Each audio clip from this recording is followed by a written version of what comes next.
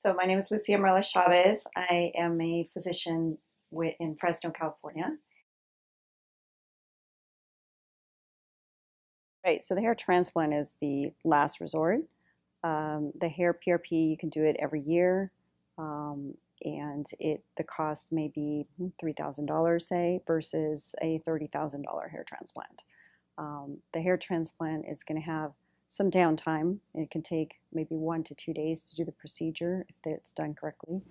And the post-op, some people have a very short hairdo, or they have to wear a cap to cover, the open areas that are recently been transplanted with the PRP. There's virtually no downtime. So they can go home after the procedure, wash their hair, and go out to dinner that same night or go back to work.